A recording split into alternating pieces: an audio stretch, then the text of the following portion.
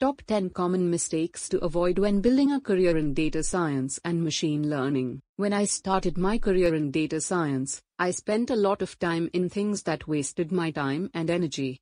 I thought I'm on the right track toward my dream job, but I was wrong. First, I spent too much time on the theory because I thought these will be my foundation in my career. This is draining and took too much time from me.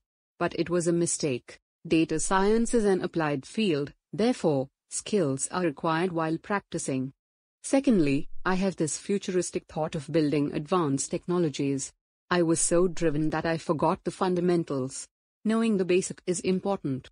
Third, I coded too many algorithms from scratch. This is good for learning purposes but not for building a career. It is better to understand the algorithms and their applications and settings. Fourth, I tend to grasp everything when I am too excited since each tool has a unique feature. However, it is better to learn tools one at a time. Fifth, keep in mind that a degree in academics is not a passport to your dream job. I thought I could easily pursue my career, but in the real world, things are different. It is a good start to take internships to learn and serve as a stepping stone towards your dream. Sixth, with optimism, I looked for a job. I put all the technical details to impress.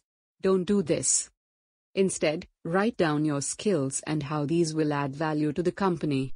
Plain and simple yet conveys a clear message. Seventh mistake is before I got a job I relentlessly looked into job vacancies with data scientists but only a few posted such, therefore don't limit your search.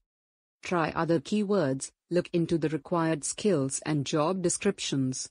Expand your searches. Eighth mistake is never underestimate the value of domain knowledge. Have knowledge in the industry you are applying for. Ninth mistake is avoid being unprepared during interviews. Review past projects and know every major step.